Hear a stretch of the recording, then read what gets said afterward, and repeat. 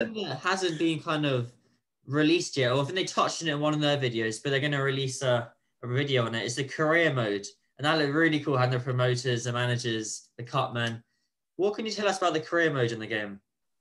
So basically, the better you do in this game, the better cutman you can get, the better trainer you can get, the better promoter. In this game, you can start your career at the lowest level, which is basically as an amateur. You work your way through the amateur ranks, then you start as a professional. You work your way from British title.